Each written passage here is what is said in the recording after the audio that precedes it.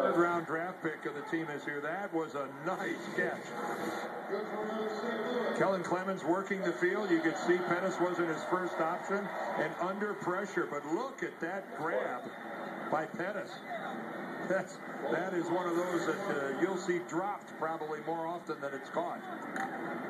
His uncle was Gary Pettis. His grandfather, Del Rice. Pretty good lineage. That's a big baseball commercial fame. Cadillac Williams outside and ready to move. Penalty marker flies from the backfield as Cadillac gets himself a first down. But let's check the flag. Well, when there's that, yeah. Offense, number 62. 2-yard penalty. That's not fucking holding.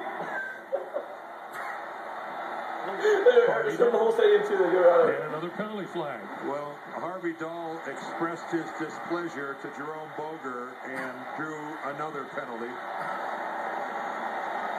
That came right through the referee's microphone. Everyone in the crowd heard it. We apologize. Offense, number 62. 10-yard penalty. At the conclusion of that play, unsportsmanlike conduct, offense, number 62, disrespectfully addressing official. Have the distance to the goal, still first down.